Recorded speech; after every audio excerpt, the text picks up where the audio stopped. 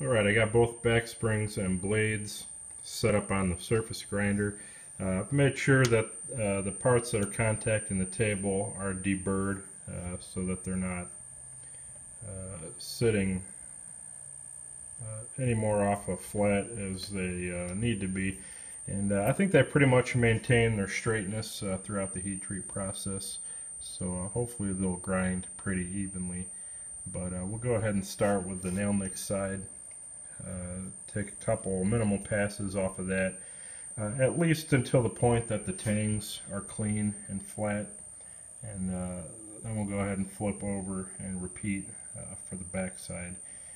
And if we got a little bit of scale still on the tip or in the middle of it somewhere, I'm not as worried about that. We'll kind of see how they grind. But obviously a lot of that will still be removed when we bevel the flats and start putting the knife together. So I got them on the table. I'll go ahead and set the grinder up, touch it off, and then start the process.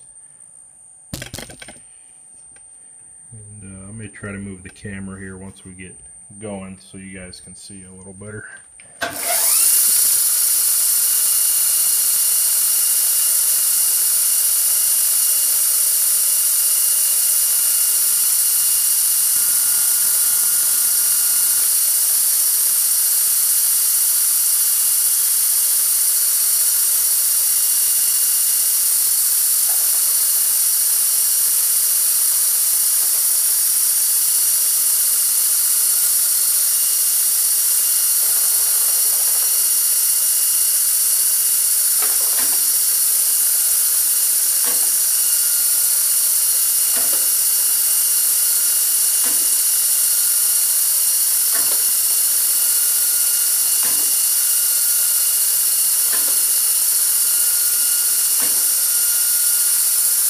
Right now we're just taking some rough passes,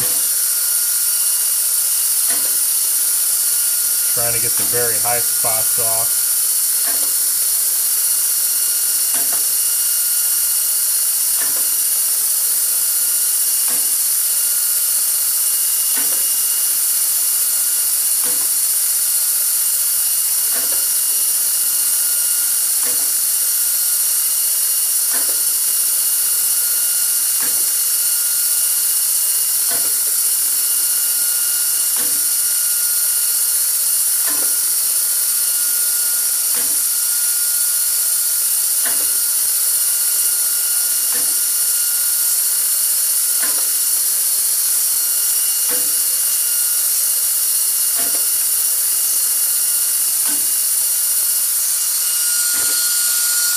Get a little better view here.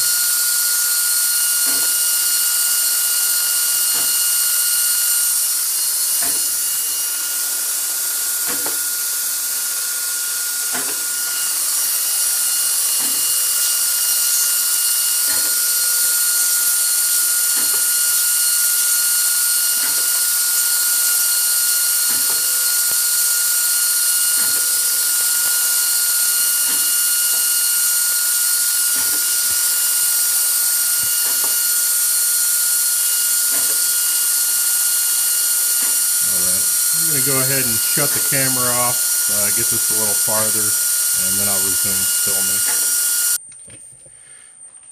filming. Alright, I've pretty well surfaced both sides with a 120 grit belt. You can probably see it's still a pretty rough surface, so I'm going to switch to a Trizac belt. That's quite a bit finer than this, and go ahead and try to get basically the finished final polish as far as the tangs are concerned. Obviously we still need to grind our flats and take a little bit more metal off at the belt grinder, but this will at least make sure everything's flat and parallel, and at that point we can kind of start roughing everything in to start trial assembly. So let me go ahead and set up for that. I'm going to go ahead and finish surfacing these to a pretty decent polish, and then we'll resume filming. Alright guys, we're pretty much done with our surface grinding so that everything's nice and flat and parallel and has a relatively decent polish on it. So right now our tangs are pretty much what they're going to be for the assembled and the finished knife as far as this polish and the flatness is concerned. Now I do still need to take a little bit of material away from the kick when I start assembly, as well as the bottom of the tang, and we'll start dialing that in after a while. But as I said, things are pretty much where they're going to be as far as the finished thickness of the back spring and the tang. Now these ended up at about 60 to 62 thousandths, maybe 63 thousandths thick, which I think is acceptable when you're starting out with about 70 thousandths thick stock after you remove the heat treat scale and get things flattened up and paralleled. So I'm pretty happy with that. One of these I did have to grind just a little thinner because the corner of the back spring wasn't really flat to begin with, so I had to take a little bit more material away to get a nice flat surface. But you can see now, hopefully, when I drill this bottom center hole and line everything up, I'm actually going to have just a nice natural forward cant of the spring. That is why we kind of set things up the way we did initially when I was drawing out the templates, and I intentionally kicked the spring back about a 1/16 of an inch or so.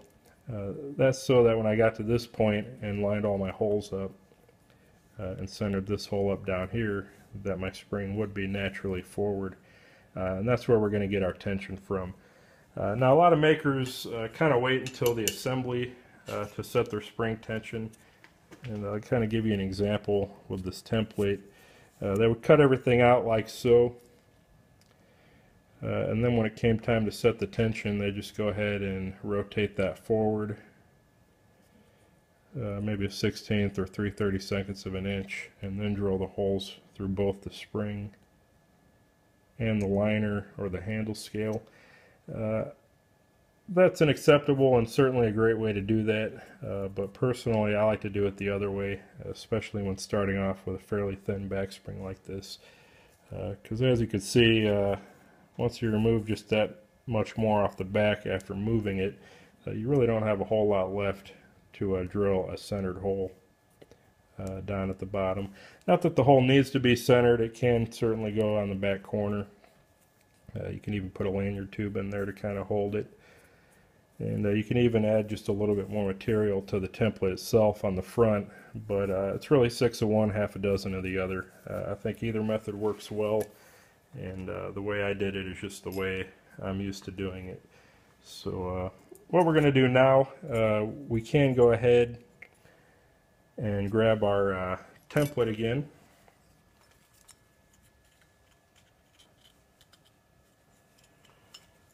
We'll go ahead and overlay it.